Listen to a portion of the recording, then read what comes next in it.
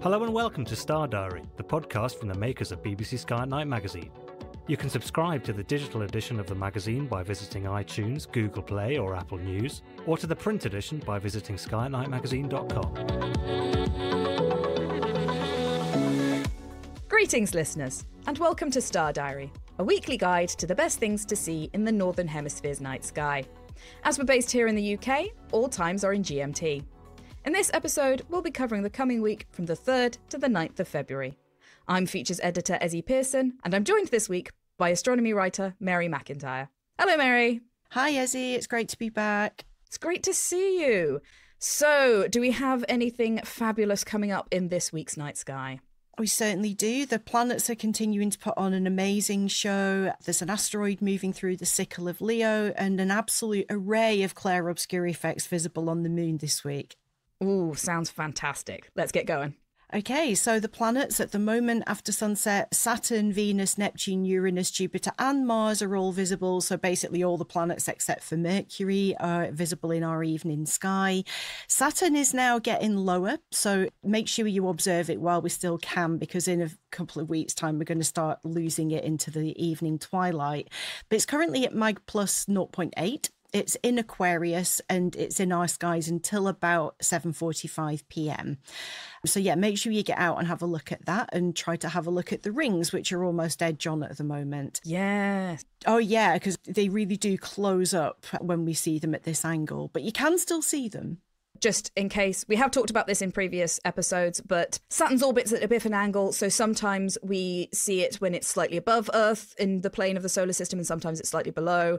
And at the moment, we're seeing it almost dead on, which means the rings are pretty much facing directly at Earth. In March, they are going to appear to completely disappear. They will be back, don't worry, but it's a very interesting time to look at Saturn. It is, and the good thing about the rings being edge on is you can actually see all of Saturn, which normally the rings are obscuring it. So it is good to, if you've got a bigger telescope, to try to see some of those surface features. If you want a challenge, on Saturday the 8th of February, there is a daylight transit of Titan. That's taking place between 12:48 and 4:28 p.m. That is going to be really difficult unless you've got a fairly large telescope, although the gas giants can be seen in the day. Yeah, I wouldn't have even thought that was possible. So that's actually really interesting to hear. It is. And later on, when it starts to get dark, the shadow of Titan will transit. That will be a little easier to see than the planet itself. So that shadow transit starts in daylight but continues through till 8:20 p.m. So once it gets dark, you may be able to spot the shadow of Titan on the disk of Saturn. Much easier to see is Venus, which is blazing at mag minus 4.5 at the moment, and it's very close to Neptune, which is a very contrasting mag plus 7.9. Both of them lie in Pisces. Neptune is about 4.5 degrees below Venus, so you can use Venus as a pointer to try to locate Neptune with binoculars. You will need binoculars or a telescope to see it. Neptune is setting a little bit before Saturn at 8:50 p.m. Venus sets at 9:15 p.m. So we've got plenty of time to look at Venus once it gets dark. You will notice if you look at Venus with binoculars or a telescope that it's now quite a thick crescent, but its angular diameter is bigger than it was last week, and that will continue to change over the coming weeks. Uranus is between Taurus and Aries, actually on the boundary between the two. That is at mag plus 5.7. So again, you'll need binoculars or a telescope for it. That sets at around 2 a.m. So you've, again, plenty of opportunity to look for that in the evening. Jupiter is also unmissable at mag minus 2.4. That lies in Taurus, which again is an easy constellation to find, but you can't miss Jupiter. It's really bright in that part of the sky, and that is actually visible until 4:15 a.m. So again, plenty of opportunity to look at it. We have some interesting things going on with Jupiter this week. On Tuesday, the 4th of February at 1:51 a.m, Ganymede is going to transit Jupiter, and that will remain visible until Jupiter sets at 4:04. To see the actual moons orbiting the gas giants, you do need a fairly large telescope and probably a nice imaging rig. But like the thought that we even can do that with fairly modest equipment now, like when I was a child, I can't imagine ever thinking that I would have equipment that would let me see the moon of another planet crossing the disk. So, you know, it is a challenging one, but definitely worth looking for. On Thursday, the 6th of February, the waxing gibbous moon is going to be quite close to Jupiter. And in the early hours of the morning of the 7th of February, they're only going to be 4.8 degrees apart. So definitely look out for that. And on Saturday, the 8th of February at 7:08 p.m, Callisto is just 3 arc seconds south of Jupiter's south pole. So depending whether you have a telescope that inverts or not, it will either be at the bottom of the planet or it'll be at the top, depending on how your optics work. But it will be very, very close to the south pole. So it's always interesting to see them. Again, because of the way that we're viewing Jupiter, sometimes the moons are a little bit above the center of the planet, sometimes below. So this time, rather than crossing or disappearing behind Jupiter, it's going to just graze the south pole. Yeah, the moon's never, well, they're sometimes in a perfect line, but more often than not, they're a bit higgledy-piggledy around the planet. They are, and I still just love looking at them like on a day-to-day basis and just seeing how everything has changed, like how Galileo figured out how they were orbiting around Jupiter. And when you draw that, you really feel like you're connected with those moons. I just love doing that so much. In the Sky Guide each month, there is a map which shows where the moons are going to be on the various nights. And I always love looking at it as sort of a piece of artwork, because you see these moons, it looks like they're spiraling around the planet, which I suppose in a way they are, but that always looks beautiful to me, is that you can see the motion of these things working together.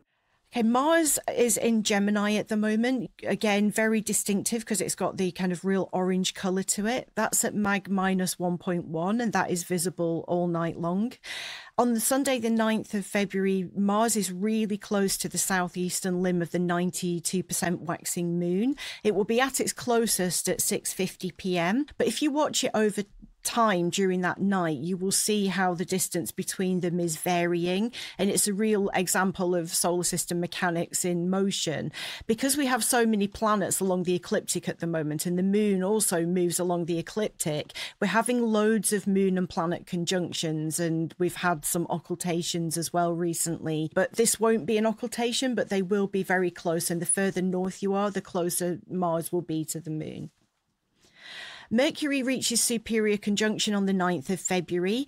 That means we can't see it. The inner planets can be in conjunction on one side of the sun or the other, and superior conjunction is when Mercury is right around the back of the sun. And whether it goes exactly around the back or not is irrelevant. It's so close to the sun that we can't observe it. But if you're wondering what inferior conjunction is versus superior, that's the difference. The inner planets either go in front of the sun or behind it, and the superior one is when Mercury is behind. It's therefore not visible from Earth.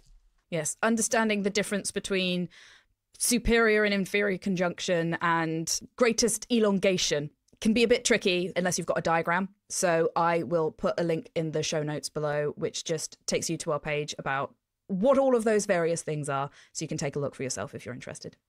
Yeah, I'm very much a visual learner, so I always appreciate diagrams like that let me actually see it rather than reading words. But I know everybody's different. So, some people prefer a written description, some prefer a picture. I'm very much in the picture category. So one of the largest S-type asteroids in the solar system, with a diameter of around about 204 kilometres, is 29 Amphitrite. And that is currently moving through the sickle of Leo, and it's heading towards opposition on the 12th of February. So when it's the month of opposition, these things are visible pretty much from dusk till dawn all night long. It's moved northwest from Eta Leonis, which is the star directly north of Regulus. Last week, it was around about mag plus 9.5. This week, it's going to brighten a little bit to be about 9.2. So you will still need a telescope to see that. But as we said last week, it's really fun to just watch the progression of an asteroid through a star field. So get used to the star field and then have a look at it regularly, and anything that's moved will likely be the asteroid. Now, there's so much going on the moon this week because we're moving from waxing crescent through to waxing gibbous. And that means there are so many clair-obscure effects, clair-obscure meaning light and shade. And it's where the sunlight plays along the lunar surface to create these shapes and different effects that we like to name and like to observe. And at this phase, there are so many of them. And also at this time of year, the moon is really high on the ecliptic. So in the summer months, the moon barely grows grazes above the trees from my back garden, but at the moment it's culminating around about 60 degrees up. So it's really high, which means it's up above atmospheric distortion. So it's a really good time to observe some of these effects. So I'm going to go through quite a few things that we can see on the moon this week, but starting on Wednesday, the 5th of February at 8:02 a.m., the moon reaches the first quarter phase. And as the moon rises later that morning, the lunar X and V will be visible. So the X forms, it's probably the lunar X is one of the most famous clair-obscur effects. And when sunlight hits the rims of craters Blanchinus, Lacaille and Purback, it forms this kind of X shape. But what's interesting about it is when you look at it under higher magnification, you can actually see that the X is not smooth. It's full of little miniature craters, and the rims of the craters are quite heavily eroded, particularly Blanchinus. That crater is about 3.9 billion years old, and it's very, very worn, particularly compared to the other craters around it. So definitely have a look at that. When I imaged this with a 5x Barlow and got in super close, when I did a sketch of it, of the photograph, I realized just how many craters there are along the X. So it's definitely worth looking at that because higher magnification will reveal that detail. You do sometimes forget when you're looking, despite the fact that you know that they're impact craters, just when you see something like that where there's just so many of them all together, it really brings home just how much the moon's been pelted, quite frankly. It really has. Later that night at 10:45 p.m, we've got another clair-obscur effect called the stars of Aristillus, and this is where the sunlight starts to catch the really complex central peak structures within Aristillus. It's located in the northern hemisphere just west of Montes Caucasus, which will be casting beautiful shadows, but also in that area, if you go a little bit further north and just go west of Montes Alpes, just look for this amazing long shadow that's being cast by Mons Piton.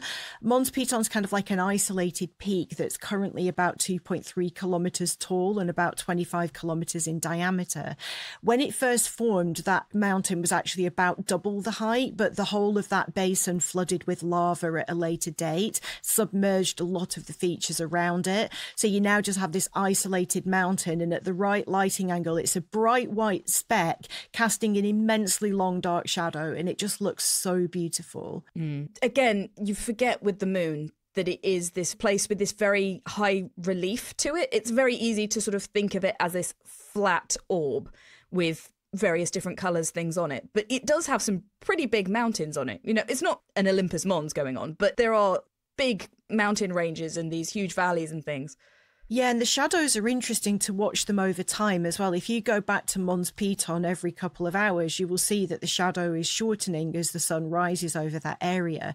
And once the sun has fully risen over that area, you can barely even see Mons Piton because all that relief has gone when you've got a high lighting angle, which is why we look at the moon when it's at these phases, because you can see much more detail. It's generally considered, if you want to look at a specific feature, it's best to look at it when it's near the Terminator, because then it's got the longest shadows, basically. But the Terminator being the line between the light and the dark side. Yeah, there's no Arnold Schwarzenegger coming. It's just the name of the shadow Terminator. As far as we know. Also on Wednesday the 5th, without a telescope, you'll be able to see the moon is close to the Pleiades. So maybe you'll need binoculars depending on the glare of the moon, but it will be located quite close to the cluster, which again is always a nice photo opportunity. On Thursday, the 6th of February, we have another clair-obscur effect called the Eyes of Clavius. Clavius is one of the biggest craters on the lunar near side, and it has quite a few smaller craters within the crater floor. As the sun rises over that area, the rims of those smaller craters catch the light first, giving you these two very eerie, like white rings that look like a pair of eyes staring out at you. So that's always a fun one to observe. So that's visible at 5 p.m. on Thursday. On Friday, the 7th of February, the moon is very close to Elnath all night long. If you look at it around 11:30 p.m, it's about half a degree away from Elnath. Elnath being the star that's kind of shared between Auriga and Taurus. So that's definitely worth looking out for. Saturday, the 8th of February, around 6 p.m, the jewelled handle is visible, which is created when the sun rises over Sinus Iridum. And I never get bored of seeing that. It's just so beautiful. When the sun is just rising, all that area's in shadow, and you have that beautiful kind of arc of white, which is again heavily cratered if you look at it closely, but it just catches the light so beautifully. And finally, on Sunday, the 9th of February, Cassini's moon maiden is visible. So once the sun has fully risen over that area, Promontorium Heraclides, you can actually see, when you look at it through a telescope that makes things upside down, it looks like the side profile of a woman with long flowing hair, and Cassini named it after his wife Genevieve. That night as well, there is a Mag plus 6.95 star that is occulted by the moon. So that will disappear at 5:56 p.m. behind the non-illuminated part of the moon. So it's always fun to see a star disappear when you can't actually see what's covered it. So that's always fun. And then it will re-emerge again from the illuminated side at 6:42 p.m. So loads of stuff on the moon to look for this week. So we've just focused on that for this episode. Yeah, absolutely. Sounds like there's a lot going on there. So any moon lovers out there will have a great time this week. But thank you very much for taking us through everything that we have to see. If you want to get even more stargazing highlights, please subscribe to the Star Diary podcast, and we'll be back here next week with even more. But to summarise this week again, all of the planets except for Mercury are going to be visible throughout the week after sunset, and asteroid 29 Amphitrite is moving through the sickle of Leo as well. On Tuesday the 4th, Ganymede transits Jupiter in the early morning. On Wednesday the 5th of February, the moon reaches first quarter and lies near the Pleiades. The lunar X and V are present on the rising moon, and later at 10:45 p.m, the star of Aristillus appears and Mons Piton casts a long shadow. Thursday the 6th of February, the moon lies close to Jupiter, and the eyes of Clavius are visible at 5 p.m. On Friday the 7th, the moon lies very close to the star Elnath. On Saturday the 8th of February, there's a challenging daytime transit of Saturn by Titan, followed by Titan's shadow transit. Callisto lies very close to Jupiter's south pole, and the jewelled handle is visible on the moon from around 6 p.m. onwards. Finally, on Sunday the 9th, it's a great time to see Cassini's moon maiden, which will be visible, and the moon occults a Mag 6.95 star. And Mercury will also reach superior conjunction, though unfortunately that will be on the other side of the sun, so we won't be able to see it. But there are lots of things that you can see, so hopefully you can get out there and do some stargazing, and come back next week to get even more stargazing highlights. From all of us here, goodbye. If you want to find out even more spectacular sights that will be gracing the night sky this month, be sure to pick up a copy of BBC Sky at Night magazine, where we have a 16-page pull-out sky guide with a full overview of everything worth looking up for throughout the whole month. Whether you like to look at the moon, the planets, or the deep sky, whether you use binoculars, telescopes, or neither, our sky guide has got you covered, with detailed star charts to help you track your way across the night sky. From all of us here at BBC Sky at Night magazine, goodbye. Thank you for listening to this episode of the Star Diary podcast from the makers of BBC Sky at Night magazine. For more of our podcasts, visit our website at skyatnightmagazine.com/podcasts, or head to Spotify, iTunes, or your favourite podcast player.